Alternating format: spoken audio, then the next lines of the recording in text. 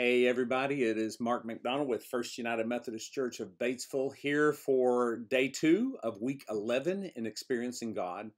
Today we begin a two-part again, where we have two days in a row that are very related to each other about the kingdom way, what the kingdom of God is really like. So today, as you get ready for this, I encourage you to go to your memory verse and spend some time with that and then begin your study. Today, we're talking about the kingdom of God.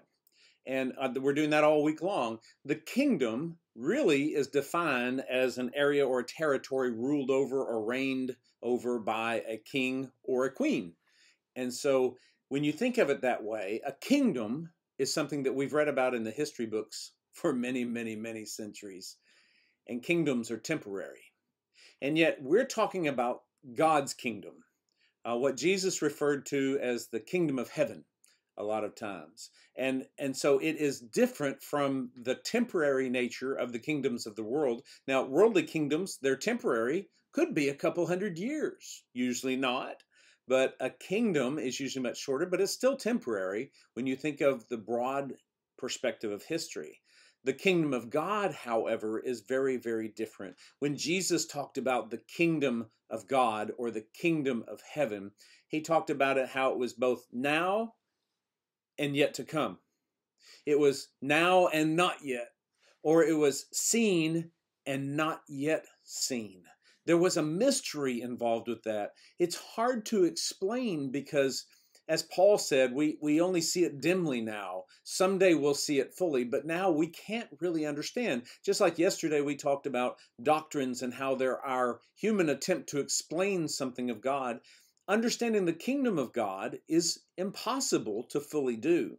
And so when Jesus talked about it, he talked about it so many times in parables.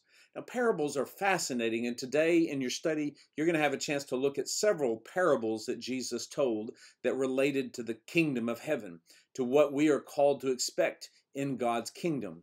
But here's the secret of our lesson today. As you read through this, I want you to be watching for the way in which these parables, Jesus' own teachings, teach us how to start living in God's kingdom right now.